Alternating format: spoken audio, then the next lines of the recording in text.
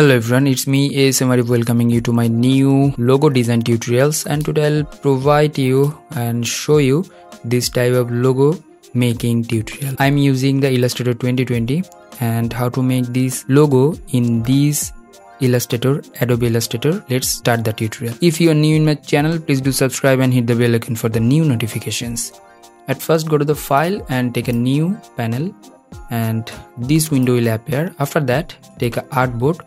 If you are confused, then you can follow my steps, otherwise you can take your own measurement. Here I am taking the 1200 pixel by 1200 pixel, no bleed over here. Going to the advanced option and taking RGB color, or you can take the CMYK for the printing purpose and take the medium pixel per inch and hit the create button. You'll get new artboard over here. At first I'll draw or make the logo, then take the backgrounds. Go to the rectangle tool, or you can press M from the keyboard, draw a rectangle. Don't forget to press and hold the shift button and then turn off the fill color and give the stroke thickness around 40 or 50. That's fine. And change the stroke types from here, and you can make smaller. Make the smaller square, and then just go to the anchor point over here and you'll get the double arrow key. Then press the shift button and hold it, and then rotate this one and press V from the keyboard. You will go to the move tool, then press the option button and drag it and just drag over here. That's fine, and you have to manage it like that, so don't overlap this one, or this portion will be inside another rectangle or square shape. So select these two things and go to the direct selection tool, or press A from the keyboard, press the shift button and hold it and select the anchor point here, here, here and here, and then drag those things into the middle. You'll get the round shape over here, and then select this portion, or you can select this middle area and press the delete button. Press V from the keyboard, select all the things and go to the stroke options, make it round like this. That's good. And then press the shift button and rotate and make it like this. After that just select all the things like that. If you need, you can increase the stroke thickness. I'm making this one like that, and then go to the object, expand and hit the OK button. That's fine. And now select all the things. Here two portion I want to merge it out, so you need to pathfinder tool, select all the things and you'll get the pathfinder over here. If you don't get this over here, go to the window and from here you'll get the pathfinder in the lower side here. So from here I'm select here the unite options, it will be unite, and then make the fill color into stroke and change the stroke thickness like 20. That's fine. And then again go to the object and expand this one and hit OK.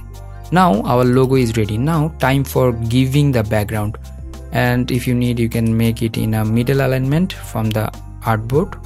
That's fine. And then go to the square or rectangle shape, give the value 1200. That's fine, and hit OK and make it in a middle. That's fine. Change color like blue color, send back these background into the last layer. That's fine. And then V from the keyboard, select this logo and give the color like white. Now we'll give the gradient like this and this. So how to do that? I'm making another copy, select all the things, press Alt or Option key and make another copy and select this one. At first I'll give gradient over here. You'll find the gradient here. If you don't get in this portion, go to the window and gradient will appear over here. So I'm select this one and giving the gradient, which is the default one like black and white, and then select this anchor point, gradient slider, and give the color like this and give another color like this. Press G from the keyboard and you can adjust the gradient, or you can give the gradient like this. You can adjust the gradient which one you want to. That's fine. And now time for giving another gradient color. So select this portion and give the gradient like this. Change the gradient color here, the pink one, and another one is the baby pink. That's fine. G from the keyboard and then adjust the gradient like this. So giving the gradient, yeah, that's good. You can adjust this one by just turning it out. Yes, now. So after that, go to the artboard options. Draw another artboard over here for the export purpose. So I want to export this one. How to do that? Control Shift Option and S. You'll find out another window and select the JPG mode, and you can give the JPG high and you can give the quality 100%. You can just make the optimized options or original. You can select this one. I'm giving the original options. If you need, you can increase the resolution, like I'm using here the 200. That's why it's just giving the 200% values, and make it save. You can save in your desired folder which one you want to and save it out. You are getting one logo. How to make it out. Hope that you learn a lot from this video. If you did, please thumbs up and share with your friend. If you have any kind of question, query, request, please do comment on my video comment section.